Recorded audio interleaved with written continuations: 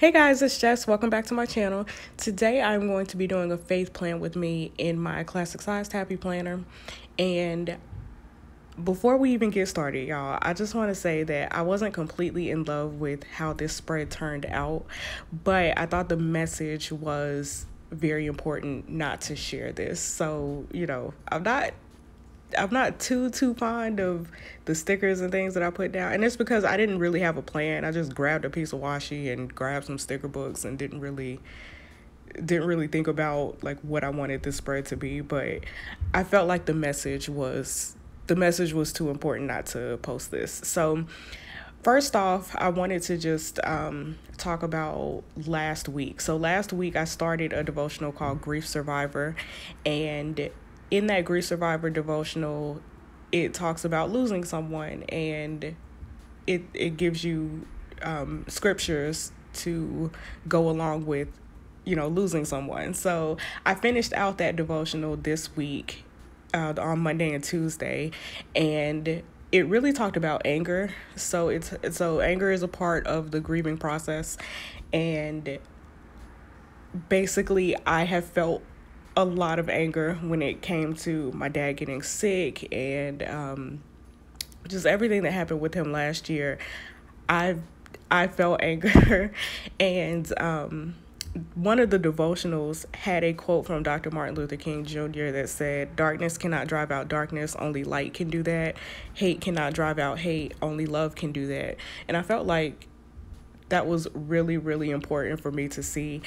One, because it was MLK Day on the 20th, on January 20th, and also just the message of that, right? Like I can't be angry and expect good results. You know what I mean? I can't be angry and be able to accept the fact that my dad's gone. You know what I mean? So I mean, yeah, I can. I tried to clean that up, but I mean that's basically how it is, right? Like I can't still have hate in my heart and have the love of God. You know what I mean? So that's basically it. It's a hard lesson, but it's something that's is true. It's very, very true. And I also found this quote from the Farmhouse sticker book, and it was actually a sticker that was in that sticker book from Dr. Martin Luther King as well. And it said, "You don't have to see the whole staircase, just take the first step." And as hard as it is to get over the loss of someone, it's a process, right? And it's going to take time. And that's something that I still need to remind myself, that it's going to take time to get over the hurt and the grief. So yeah, I put that sticker down because, like that sticker says, like that quote says, it's a process. So I can't expect it to be, I can't expect to fully be healed, immediately. So that's basically the first half of the week. And the second half of the week, I found a new devotional. I finished that Grief Survivor devotional, and I found a new devotional called To Everything a Time. And I will link both of these devotionals down below in the description box for you guys to see. But basically, the To Everything a Time devotional talked about how we have plans for our lives, and that's great, that's wonderful, but if it doesn't align with God's plans and God's timing for our lives, then we have to accept that.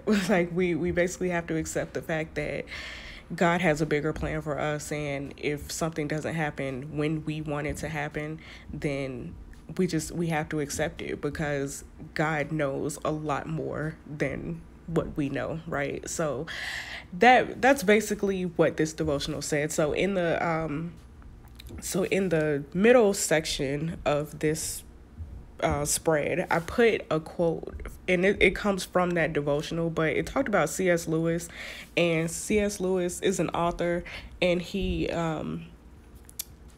had a quote where he said he cried out to God and got a door slammed in his face and a sound of bolting and double bolting on the inside, and then after that, silence. So he thought that because things didn't work out in his favor and when he wanted it to work out, that God just kind of turned his back on him. And that wasn't the case, right? So, at the bottom, I put, it's okay to cry out to God in our pain. It's okay to express anger. There's a time to weep. God hears us, and he hasn't gone away. He just collects up all our tears, and he's not turned his face from us. He understands and will restore. And I thought that was a really powerful quote from that devotional. But that's it, you guys. This is how the entire spread turned out. I hope you guys enjoyed this video. Like, comment, subscribe, do all that good stuff, and I will see you next time. Bye.